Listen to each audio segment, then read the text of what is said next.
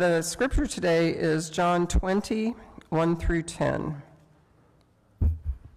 Early on the first day of the week, while it was still dark, Mary Magdalene went to the tomb and saw that the stone had been removed from the entrance.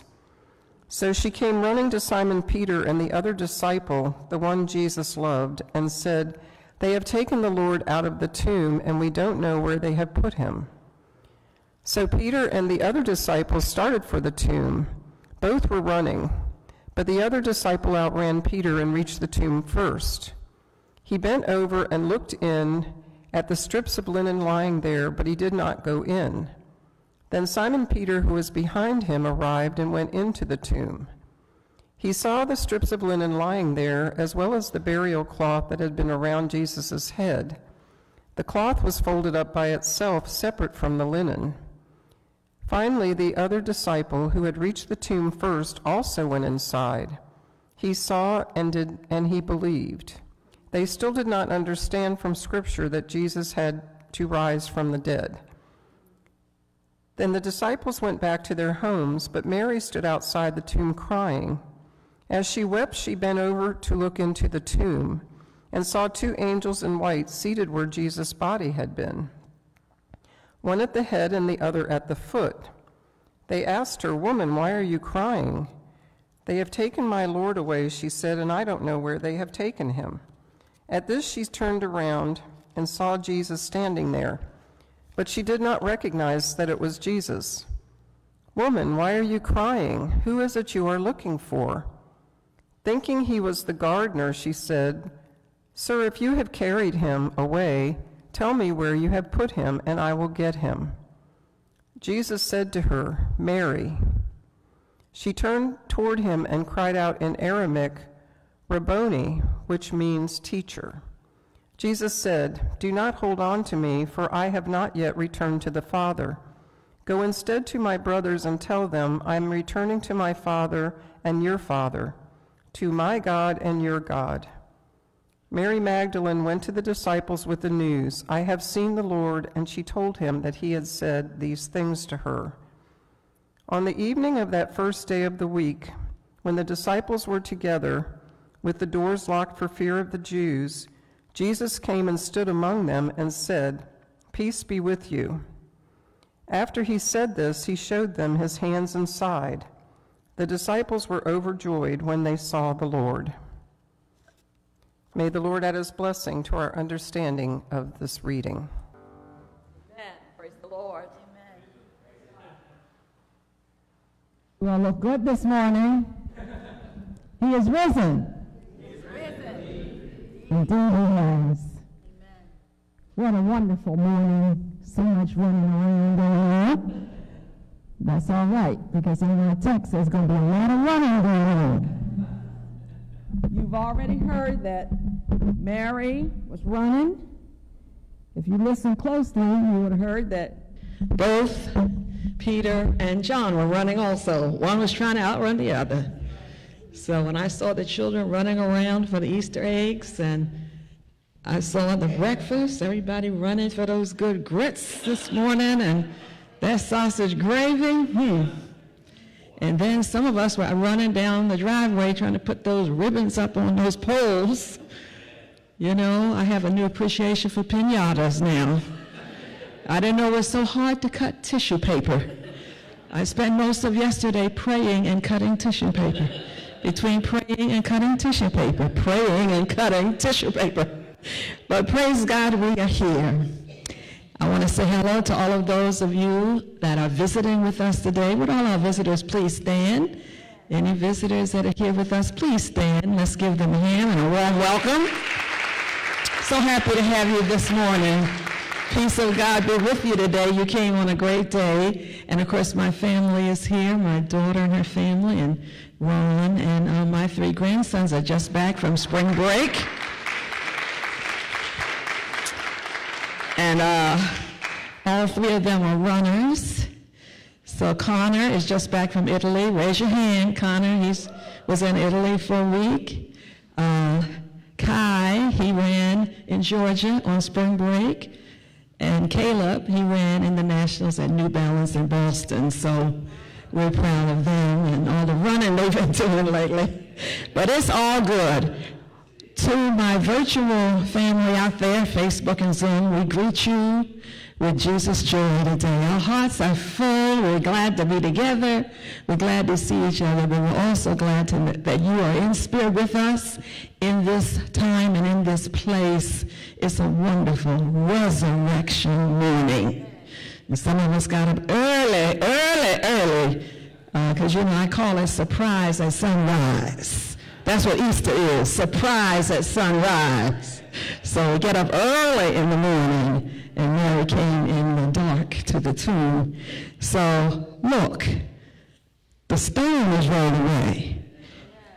Now, on Good Friday service, I was sitting there, and I really had never noticed this before, and I was trying to figure out what was going to happen. And I had the idea that the stone was going to be rolled away, and I was sitting there trying to figure out, now, how does that mechanism work?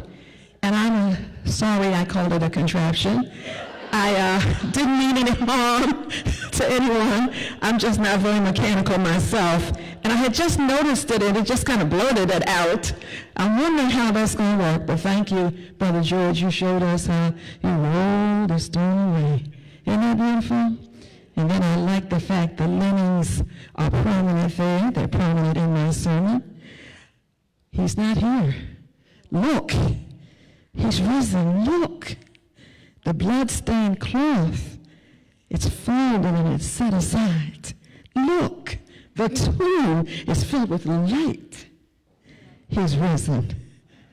Let's go and tell others. No, let's run and tell others. I've spent some time in Korea on 3 different occasions, and once there were 4 women in the group, so the 4 of us kind of stayed together as we visited one of the famous prayer mountains there, and we were greatly moved by the view and what we encountered. As we ascended the mountain, the magnificent sculptures told the story of the life and death of Jesus. And we shouted for joy when we reached the top, for there on the top was the tomb. It was large enough for us to walk inside and walk around and see the grave cloths. And then when we came outside, when we looked to our right, there was a statue of Jesus standing there, hands uplifted. And then we looked to the left, and we saw a statue of the women. Everybody say women. The women.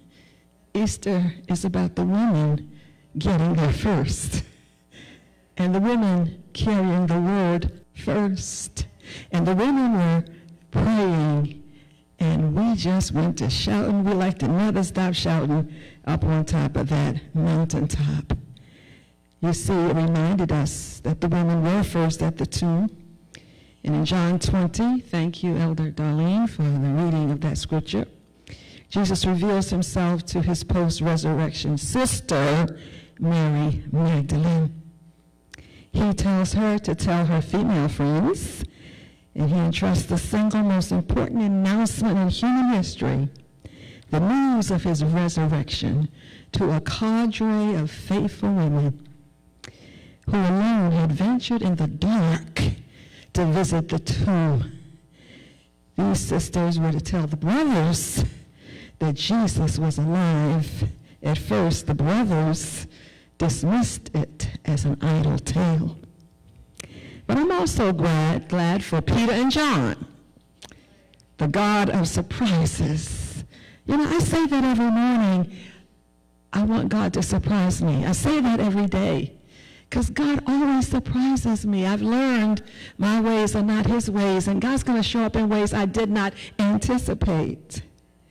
God showed up on Easter morning. He surprised everybody when he raised up his son, the one charged with blasphemy, the one who forgave those crucifying him, the one who welcomed one last sinner into his kingdom, the one who committed his spirit to the hands of a waiting Father. The resurrection was, however, the biggest surprise of all. Final unexpected event. It started when Jesus came and he started talking about the last being first, the devastated being rebuilt, the poor and the oppressed, enriched and liberated. Easter is a time of deep surprise, a surprise at sunrise. The sudden realization that God makes all things right in ways we never imagined. Can I say that again? God makes everything right in ways we could never imagine. Easter is a proclamation. All I need to say this morning is he has risen. Yeah, we greeted ourselves this morning.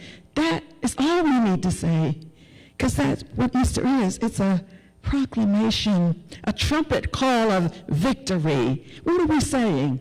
We're saying the victory has been won. We're saying that the war between good and evil is over. The devil got defeated. Hallelujah. Now, some of the troops haven't gotten the message yet, so there may still be some battles and skirmishes here and there, but it's over. The victory has been won. The clock has run down. The devil has been checkmated. And it's in this new space that we're living. The old is past. Behold, the new has come. And we are the new creatures. And why are we new creatures in Christ? Because we'll never die. What makes us new? Do you ever stop and think about that? We will never die. That's what Easter says. Our enemies, sin, curse, the devil, they're all beaten and gone. Ultimately, they won't be able to start any more mischief. Yes, we can cease to fear all of them now. Easter is both a gift and a responsibility of having Christ dwell in us. So let us live our lives of service dedicated to justice. Because it's a wonderful thing that God has done for us and in us and with us, but he expects us to make the world better. If you have that joy and that strength and that power in you today, God wants you to put it to good use wherever you go. Yes, Mary, seeing the empty tomb and the removed rock, runs. Everybody say run. Runs. The scripture said to tell Peter and John, who run. Everybody say run. They run quickly to see what has happened. John, listen boys, John outran Peter. But when he got to the tomb, the Bible said he waited till Peter came, because you know how John was young. John was a teenager. I think about how young these disciples are. John was a teenager. And so John waited till Peter came. And then Peter just pushed him out of the way. You know how Peter was. Hallelujah. John just stooped down. He looked into that tomb and he saw those linen wrappings. He saw the linen wrappings. But Peter, catching up, dashes into the tomb, looks for himself. Whole lot of running going on. Mary sees the tomb empty and she is confused. She says, they have taken the Lord and I don't know where they have laid him. And when Peter views the linens, he is uncomprehending. He doesn't understand. But it's John, the beloved disciple, who first realizes that on the basis of an empty tomb, a rolled away stone, and burial clothes, a rolled up head wrap, he says the scriptures are fulfilled. And in our text, look at it carefully, John confesses he saw and he believed. See, we have to come to the point of belief. This is where our faith starts. And so this young teenage boy, see, sometimes young people can see more clearly than we can. Amen? Amen. The stone had been rolled away. They came to a garden tomb expecting to find the stone in place. They had already stumbled through a field of rocks on their spiritual pilgrimage to the Son of God. Such rocks as disbelief, misplaced enthusiasm, the rocks of worldly possessions and little faith, the rocks of a clouded understanding, confusion, and disappointment. But on Easter, like never before, we learn that God is sure enough in the rock-removing business. Hallelujah. Background in my family, people worked in quarries, amen? So I know something about moving rocks, and I live in a place near a strawberry farm, but it was a quarry. Where my house sits, it was a quarry. That means the soil is not particularly good. But it lets me know that God can move a rock. God can move any rock. God can move any mountain. If God could roll that stone away, he can move the mountains out of your life. Hallelujah. Thank you, Jesus. Yes, but we have to be careful. We've just come from fasting and Lent and focusing on mental health and other disciplines, and we've looked at those little stones we've been carrying around. And we have to be careful, though, as we move away from Easter, that we don't let the rock get moved back in front of the tomb. Think about it. It's so easy. It's open on Easter. We can believe anything. We're open to everything. But it's so easy when life knocks you down to roll that stone back. It will roll on its own right back. It'll close you back in if you're not careful. Amen? Must be eating all that Easter candy, so watch out this afternoon. Somebody brought me. I have one person who brings me an Easter basket every Easter, and she brought it on Friday with all those goodies. I've been tempted. It's sitting right on my kitchen table, but I was good. But watch out this afternoon. Amen. I'm definitely going to dig into some candy, amen. But I have to be careful. I have to be careful. We roll away the rocks of arrogance, indifference, and destructive habits. We rolled away the rocks of compulsive behavior and insecurity. We rolled away the rocks of narcissistic success and unforgiving spirits, fashionable worldliness. And those little stones we got from Ash Wednesday until Good Friday, we can put those stones away now. They were for Good Friday, but it's Easter now. And what we're saying, we put away. What do we put away? We put away hurt. We put away guilt. We put away shame. And we put away defeat. We made peace with those things now, amen? Easter is here, but just be careful not to slip back into old debilitating ways. Easter presence is seeing and hearing with our eyes and minds open. Someone said, I can see clearly now. The rain is gone. You know what they like to say today? I'm woke.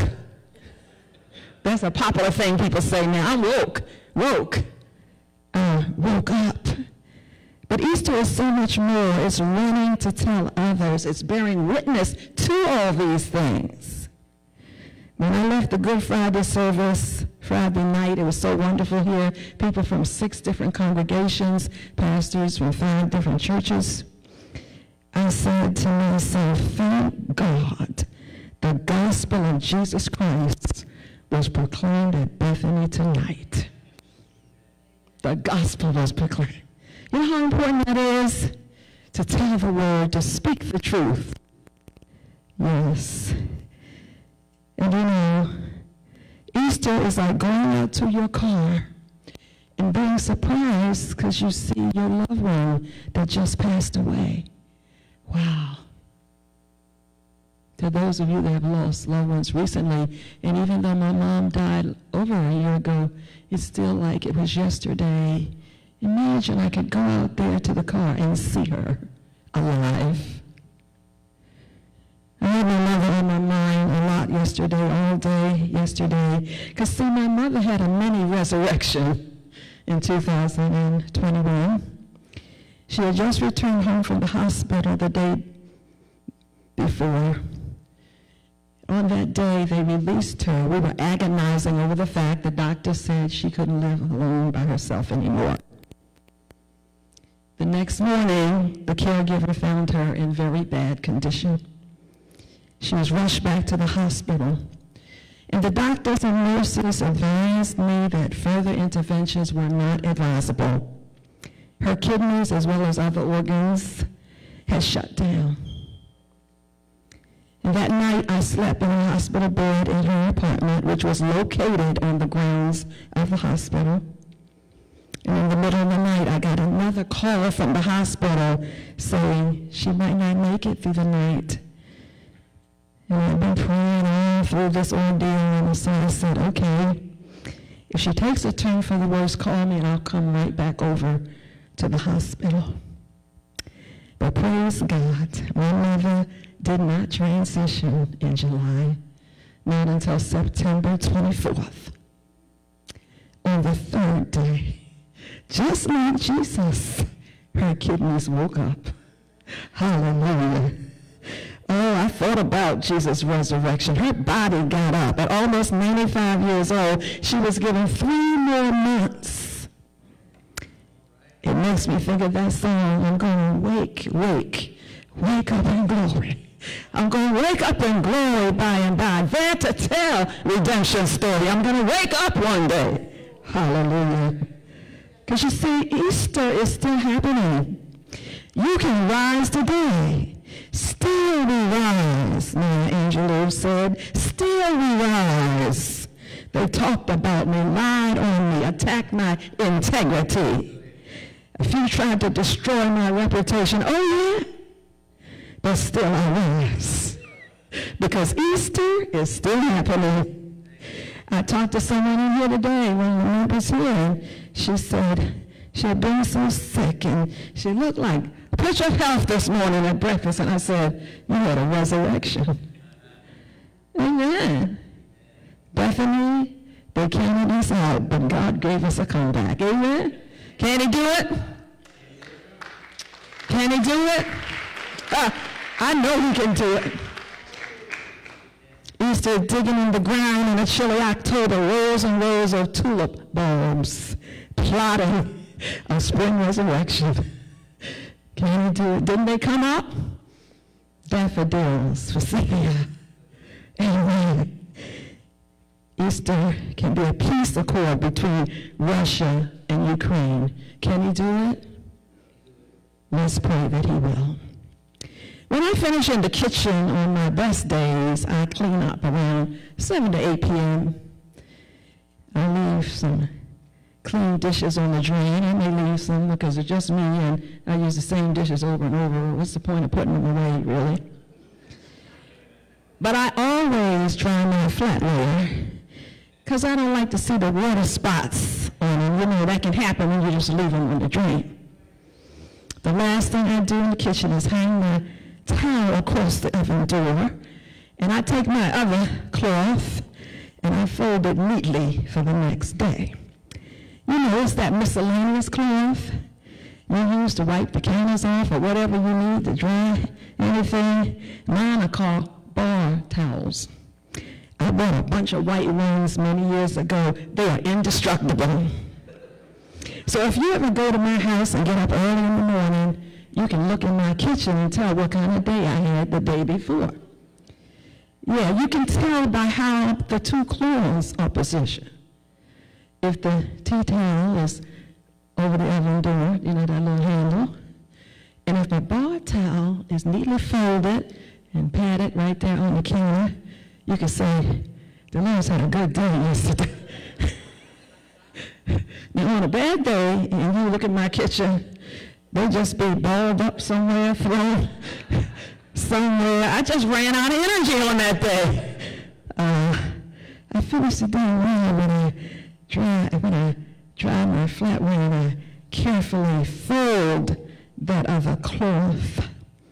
We have these little rituals, and so did the people in Jesus' day. Well, during Jesus' time, there was a special way in which the carpenter let the contractor know that his job was done. On a hot afternoon in Galilee, Jesus had just finished a job he had been working on for several days. The hair of his strong forearms matted with sawdust and sweat. His face shiny with heat. He takes a finally welcome drink, so cool, from a leather bag that he steps aside and he pours the water on his face and chest, that he wipes his face clean, that he pats his face and his arms dry. And then finally, the last thing he does, he folds that towel neatly in half.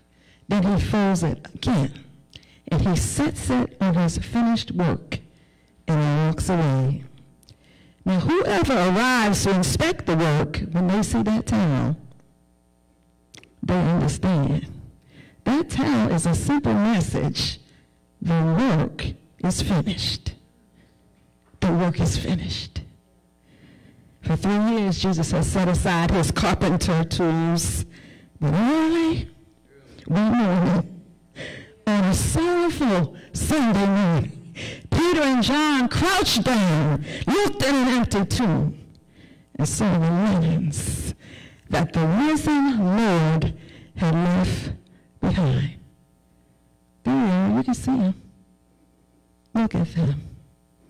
And when you see them, what do you see? And a smile came over Peter and John's face as their sorrow is replaced with, you're right, hope. For they saw the cloth that had covered Jesus' head. Now, you know they put thorns on his head, and he was bleeding, blood-stained. It was blood-stained, but it was carefully rolled. Or one gospel said, as you read this one, it was folded carefully. And when they saw that, they understood. He did what he said he was going to do. He's gone. He's won the victory for all of us. He has won the victory. Thank you, Jesus, for a job well done. Thank you that you didn't start and not finish. Thank you that you rose. Thank you. And to this congregation and to everybody everywhere, tell it from the mountaintop. Tell it with joyful voice. The stone is rolled away. The tomb is empty. And the 2 linen cloths are there. He left behind, including his blood-stained head wrap. Hallelujah. Hallelujah. I know what I see when I see that linens there. I see new life. Hallelujah. When I see the linens there, I see eternal life. Hallelujah. Praise God. So I end with this wonderful song. Long Harris and Patty made it so popular, and they sung it for 38 years now. But I think the Gaithers had a hand in writing these lyrics, but I love them. They knew he was dead. It is finished, he said. We had watched as his life ebbed away. Then we all stood around till the gods took him down. Joseph begged for his body that day. It was late afternoon when we got to the tomb, wrapped his body and sealed up the grave. So I know how you feel. His death was so real. But please listen to what I say. It was his voice Mary heard. Those kind, gentle words, asking what her reason for her tears. And she sobbed in despair. My Lord is not there. He said, child, it is I am here. I've just seen Jesus. I tell you, he's alive. I've just seen Jesus, our precious Lord, alive. And I knew he really saw me too. As if till now I've never lived. And all what I'd ever done before, it won't matter anymore. Because I just seen Jesus. And I'll never be the same again. Hallelujah, hallelujah, hallelujah. Amen. Now this is a part of the service where you can come forward if you want to join Bethany Christian Church. You can come forward if you want to confess Christ. If you just believe, all he says is just believe that God raised him from the dead and you shall be saved. If you believe and you're not in a church community being nurtured and hearing this gospel and keeping that stone rolled away in your life, come forward. If you want to rededicate yourself to Christian discipleship, or if you just want a word of prayer, if God has touched your heart, if Jesus is right here with you now, and you want that special blessing, won't you come forward at this time? God bless you. Let us stand and sing as you come forward. God bless you.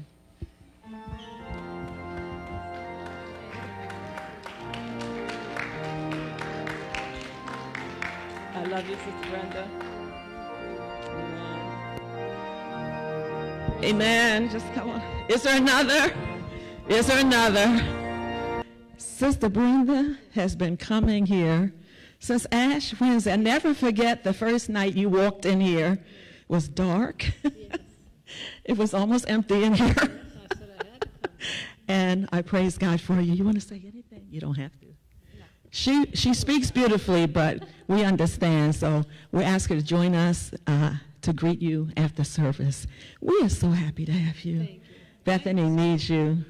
I'm happy to be here because everybody that I have met have been so welcoming and putting their arms around me and hugging me and welcoming me, and it feels like a family. And I'm glad I have this family. I lost my husband a year ago. I felt a little lost, and I said, I've got to find a church that I feel comfortable in. And this church has welcomed me so much, and I sometimes sit there and cry because it's so beautiful. So, love you all. Let's sing that last verse. God bless you.